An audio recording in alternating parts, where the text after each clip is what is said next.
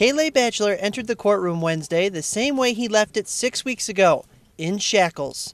Batchelor was sentenced to life in prison without the possibility of parole by Judge Stephen Davis.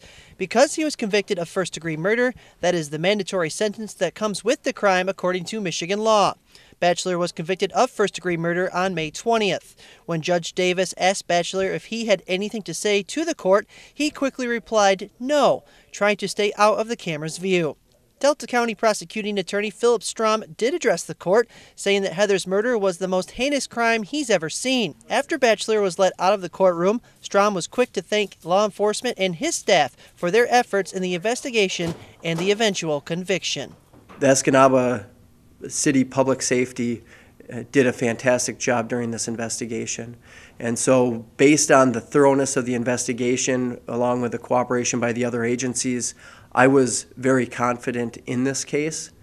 And I think that was obvious by the trial, my statements during the trial, and that closing statement. My role in this investigation was to basically be a quarterback and guide the investigation through the process. During that, I was supported by some of the finest law enforcement in the country, to guide this thing to a successful conclusion.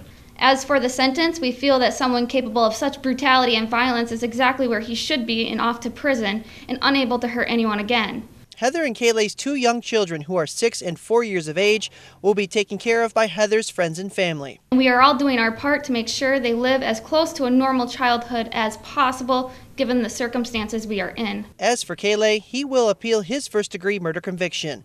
In Escanaba, I'm Jerry Taylor for ABC 10 and CW5 News Now.